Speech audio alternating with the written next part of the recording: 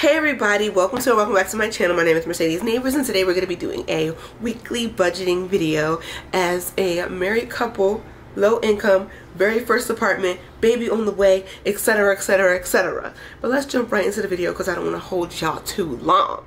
Alright, so today is June 28th. Our income is $261.63. So the tithe is going to be $27. And left over from our last budgeting, we had $2.87 left in the reserve. So what's left to budget is $237.50. Last video, I forgot to put the tithe in the PNC, and a lot of y'all been asking what bank we're using. We're using PNC Bank. I forgot to put the tithe in there. Like if you go to the last video, I budgeted all the money out, but I forgot the tithe. I don't know what that money ended up going to, but it didn't go to tithe. So I didn't get the tithe last week, and I was very, very upset about it because that was our big tithe week. But this week, I'm not going to forget. I've already put the tithe in there. Okay, so we really set ourselves up pretty well last week. So budgeting wise, we're gonna put some money aside for bills, laundry, grocery, Fletcher's gas, my gas, and the baby savings. Okay, so I decided to set $100 towards our August bills, $20 to laundry, $50 to groceries, $30 to Fletcher's gas, $22.50 to my gas, and $15 to Fletcher Jr.'s savings. Okay, I usually like to set a goal at the end of budgeting, and I feel like this budgeting went really quick. My only goal for next week is to set $875 aside for our bills, because now we're getting into the swing of having a bi-weekly paycheck.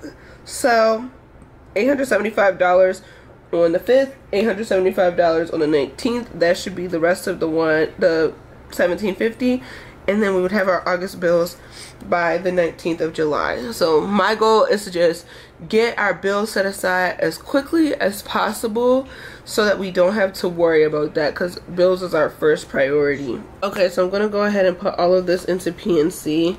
Let me start with what we already have. My gas is going up to $50. Fletcher's gas is going up to $90. He actually doesn't need that much gas anymore, but I'm gonna keep giving it to him anyway. I'm going to add groceries, $50, laundry, $20, August bills, $18.50, total amount saved so far, $100, and then Fletcher Jr. savings will get the rest of the money. So this is what it looks like. Ooh, I'm gonna fix that. But August bills, this is what we have to pay on our credit card. FJ savings, Fletcher's spending money, Fletcher's gas, groceries.